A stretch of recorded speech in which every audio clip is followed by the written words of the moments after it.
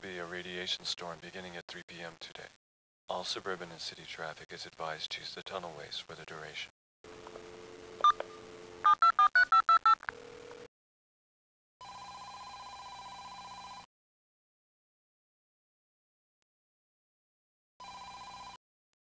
Hello, I can't come to the phone right now. Please leave your name and number and a brief message after the tone. Thank you. I need to talk to you. Could you give me a call at room 502 as soon as possible?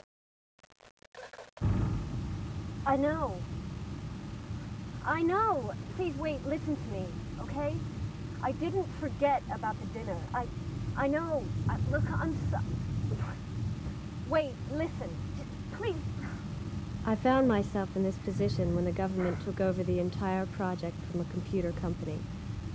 I was working at the National Hospital in Maryland as a computer analyst in the cancer research wing until I applied for a transfer. Why? I was sick and tired of working at a hospital. I needed a change. Is that Dr. Geiger? He looks so old, maybe it's just my answering machine as always. He's the team leader of this project. Ladies and gentlemen, may I have your attention, please? I'd like to welcome you all here today. My name is Dr. John Parker, and I'd like to introduce Dr. Michael Geiger on my left. I'm sure you're all very familiar with his research.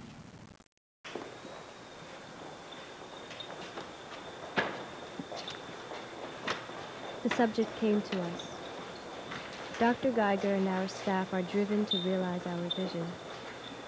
The body has been cryogenically suspended.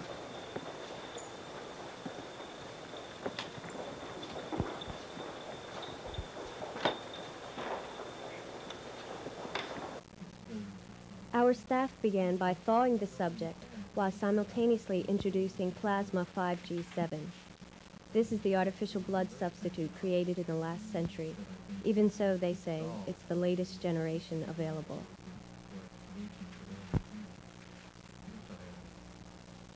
Since the subject is chained to the main frame, we have flat lines on all his vitals.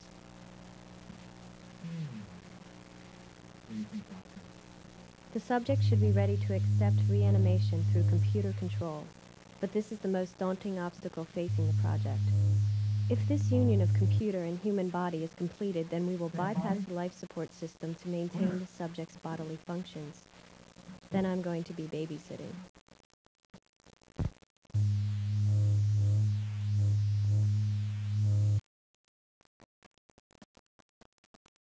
Stand by.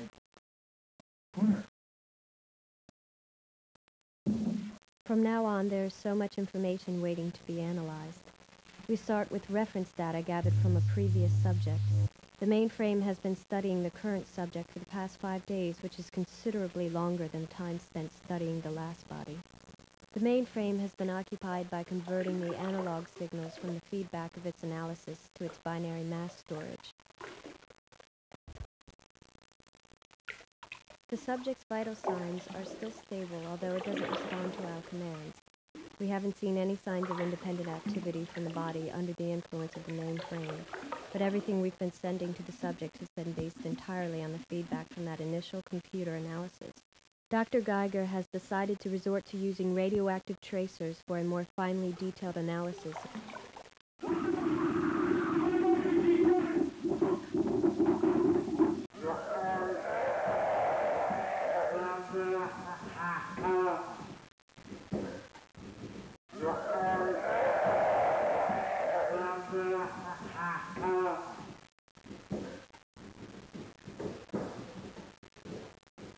The trouble with using tracers is that the central nervous system can only withstand so much radiation for so long before the synapses start misfiring uncontrollably. But unanticipated by the staff was the subject's allergic reaction to the radioactive tracers.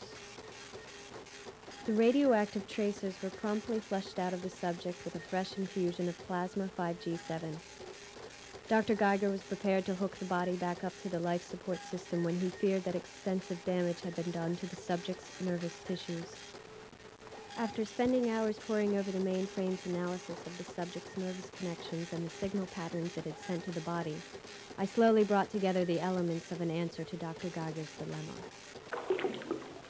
I began to think of how my own living computer has such sophisticated control over my own living muscles, and it hit me.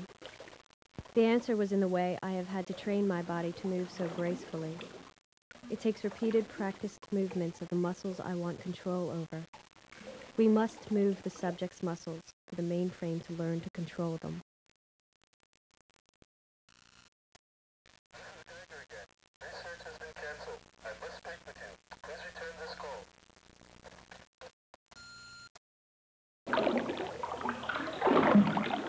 It should be possible to locate another subject by early next week. I talked with Boston this morning, and they've offered the use of the facility. Good, good. I'll present our research at the next Sciences Congress. Tell me, which facility is going to continue to receive government funding?